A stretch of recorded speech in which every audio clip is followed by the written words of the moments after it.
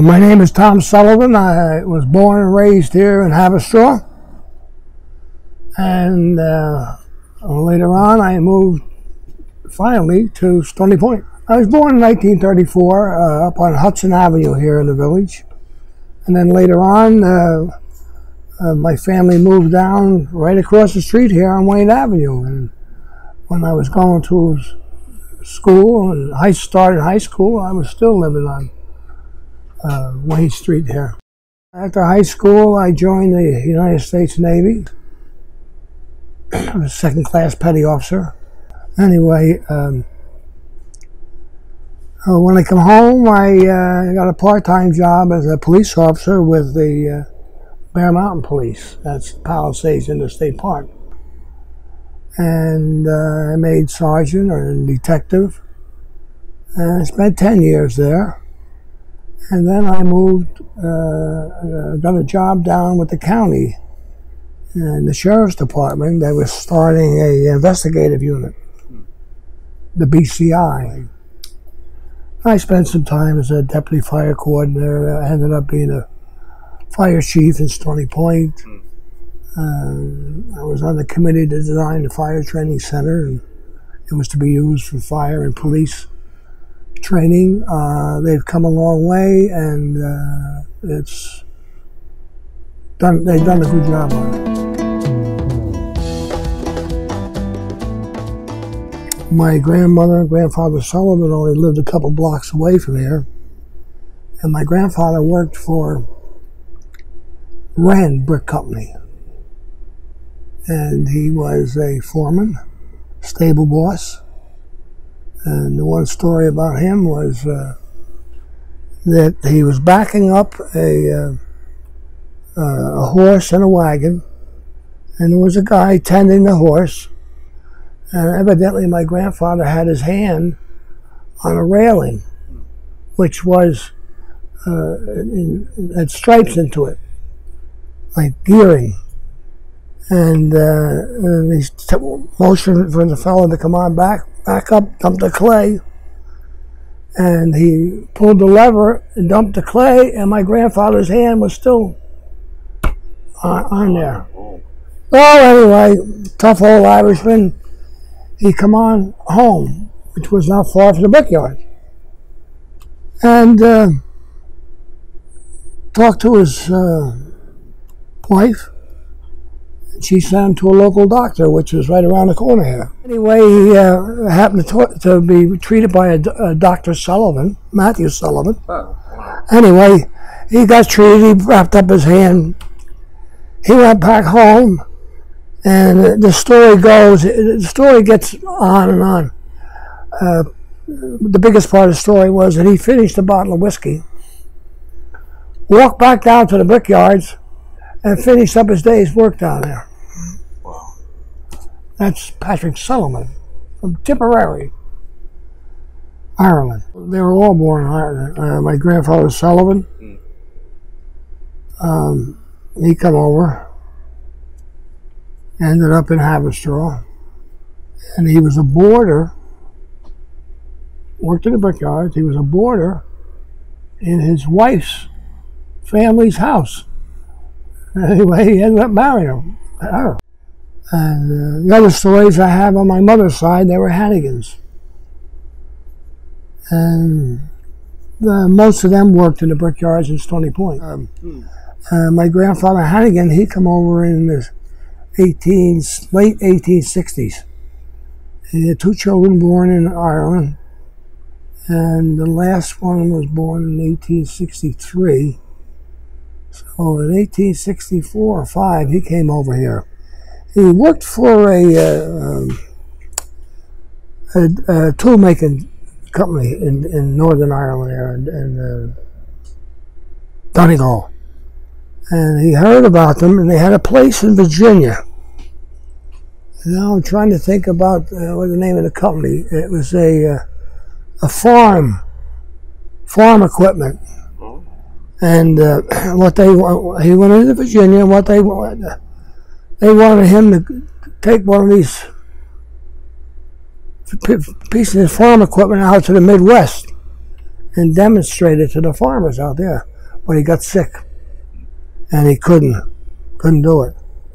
So he worked his way up here to the Hudson River, and got a job in the brickyards.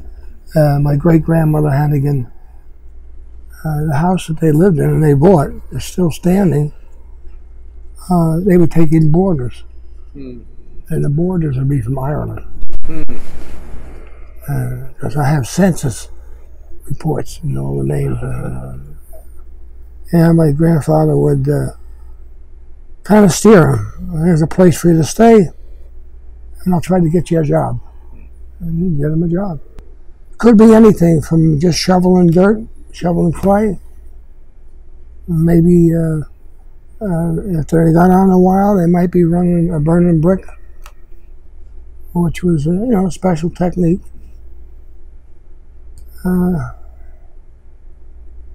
Some of them later on got to be foremen. And the Italians come along. There was a lot of people from Canada come down. They would come down for the season and work, and then go back to Canada when they shut down them for the season. And both of my grandfather and my great-grandfather Hannigan, they were engineers. They would run an engine house. An engine house was a steam engine, provided the power, and drove these belts that turned plumbing, piping, to each brickyard. The Hannigans did well in the brickyards. They made pretty good money. They were probably in the top third of the wages paid. Others drove trucks. Another uncle drove a yard locomotive, would take the brick from one place, bring it to the docks, and they'd load it on the barge. And they all had good jobs. They all worked hard. My grandfather, Hannigan, he used to walk to Rockland Lake from Stony Point. It's what, about 6 miles, 7 miles? Easy. And he'd cut ice. The other grandfather, in the wintertime, he would, in Garnable there was a factory, and they manufactured clothing. I guess they dyed it, and he worked there through the winter. So they always try to get something. That's my great-grandfather. He tried to open a bar in his front room in his house. And well, it was going great. Going great, And but it got out of hand, and my great-grandmother, she shut it down. Get out, go down the cellar and clean the dishes. There was a lot of deaths. People would fall off the barges as they were loading them up. They drowned. The clay banks were cut in stages, steps. They had a couple injuries with deaths, people falling off the edge. So it wasn't an easy job. My mother, when she was a young girl, she used to take my grandfather's breakfast to him before she'd go to school. And he was working in the yard towards Haverstraw, so she had to walk all the way through Grassy Point to the brickyard, give him his lunch. And then some kids, they'd work in the brickyards, 11, 12 years old, and they'd be separating bricks before they went to school. And the state got after them, the kids.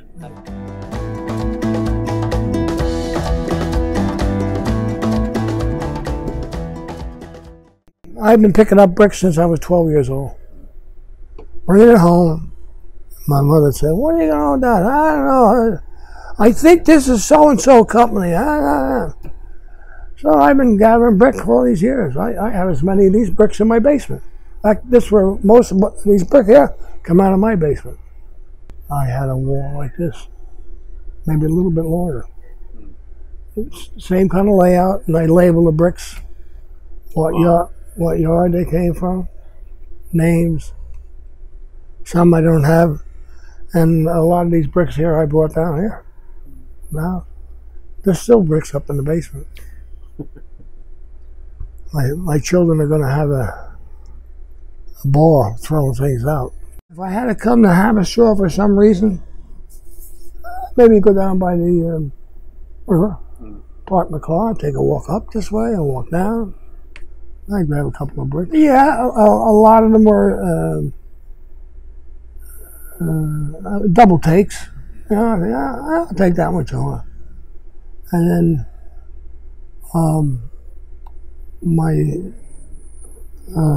grandfather had, again, in his family, they lived right on the river in Stony Point, just up from the Penny Bridge. I don't know where you know where that is. And that was an inlet to other brickyards. There's a creek there. There'd be a few bricks around there. And then I'd still walk north and south there and pick up stuff. My wife used to just shake her head. I can remember going with my father down to the Brophy site along the creek. Oh, okay. With a trailer on the back of the car and picking up the bricks. Yeah. I got behind a shed in my yard, there's Brophy brick, piles of it back there, you know. Sinking into the ground now because they haven't been touching so long. But I can remember that, you know, I had to be 8, 9 years old. You know. He would go down. Matter of fact, he built a house out of it to begin with in 47 or 46. And then after that, we were down there scabbing up the brick that was left. You know, we would rain and the clay would come away from it, and you go down and find good brick, you know.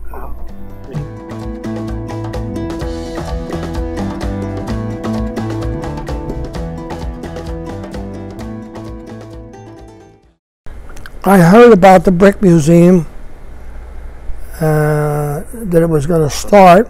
There was a couple articles in the local newspapers.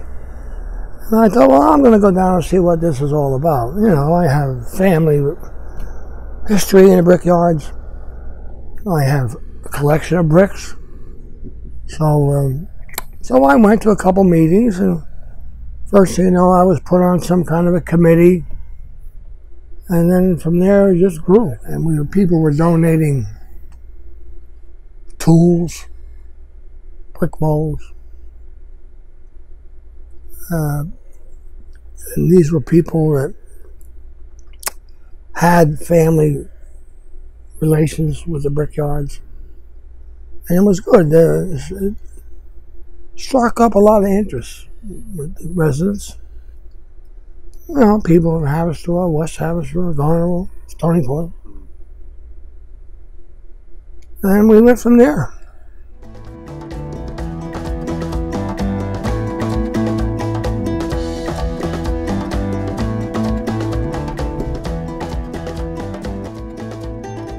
Like Tom was saying, from Ireland, my great-grandfather was sponsored by Brewster J. Allison. At the age of 14 years old, he came to this country to work in the brickyard. And I don't know how many years after he was here, he established his own brickyard. And it just started 1886. Started the bubble from there. You know, he had 2 or 3 brickyards down here. He was married to Marcy. He had Brophy and Marcy bricks. And then my grandmother and his son, she was a Riley. She's a Riley and Rose, Riley and Clark. There's brick all around me, you know. It's outrageous. When you start to think of what went on and everything, it's mind-boggling. The brick that went out of here amazes me. You know, there's $6 million out of this yard. Yeah. Maybe another 4 million out of this yard, you know, and it's all going downriver, you know. Some of it even went Amazing. into some of the brick went into Virginia, and on the way back, they would bring wood from Virginia, so they could use it here in the brickyard kilns to burn the wood, because the wood was getting scarce out of the mountains here. Wow. Yeah. I don't know how long that lasted, but quite a hike. Yep. But you know, the barge had to come back here, so might as well come back full. Come back, yeah. Well, you know, there was 4 brothers, and 3 of them stayed with the father, and PB, he had his own brickyard. That was Patrick Brophy, the son. He was kind of. You can see bricks. Some of the bricks come through with PB on them. That's one of the sons. The other sons were under the Brophy name, you know, or the Brophy brothers. Knowing on how, you know, the young man came from Ireland at 14 years old, and the next thing you know, he's a brick manufacturer. You know, after he must have been a real frugal gentleman saving his money, you know, to buy a yard, or somebody lended him a yard, or whatever. However he went about it, you know. But the big Hughes house he built is still here, and you know, my grandfather's house, that's still on Wood Avenue, big old Victorian.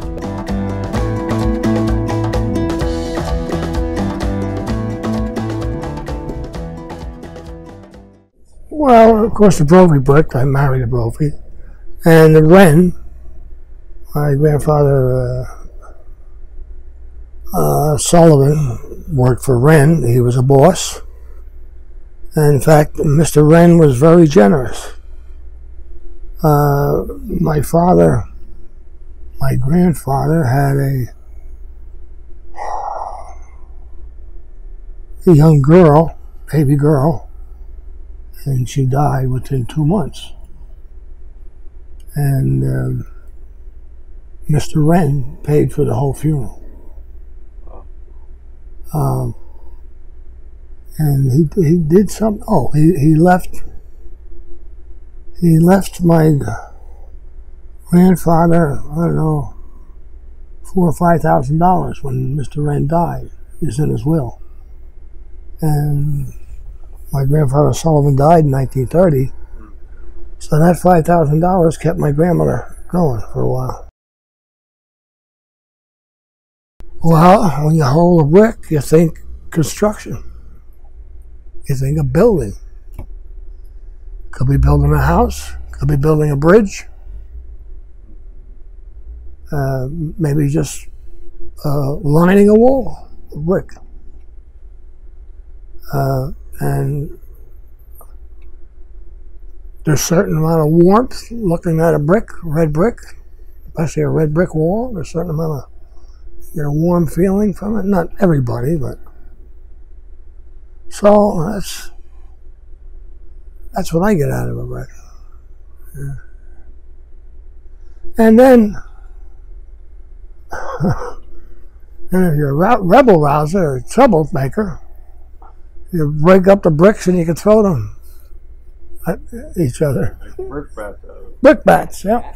That's what you call a broken brick. I look at one made today, and I look at one made during the 1900s or whatever. And this I see machines, and this I see people. Yeah. You know, you just can see the love and everything they put into that, making that brick. You know, that's the way I look at it. Yep. I see one today, it's so perfect and square and everything. And those made years ago, yeah, it just might have been a little rounded and everything. Nowadays, it's a perfect square, you know, or rectangle. And my love is in the bricks of that, you know, because you know these are mass-produced and all that stuff. You know. But that's my feelings in the brick, you know, and the names. The names give me the chills. You know. Well, Habestraw was everybody basically was related in every brickyard. from the Dunnigans to the Brophies to the Marcys to the Roses to the Clarks and so on and so on. You always had a piece of, you know, everybody is entwined. You know, there was no feuds or nothing. It's just a happy community. You know. Spats here and there, you know, but they go on top along. Got the job done. And Haverstraw was known as the brick-making capital of the world. The world, you know. So, that wraps it up? Yeah, I think so. It's beautifully said.